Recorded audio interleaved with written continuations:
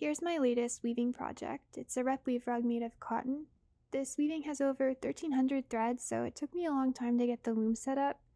The threads are also really densely packed. There's about 40 in each inch, so weaving was pretty slow, and I had to clear the shed between each pick of the weft.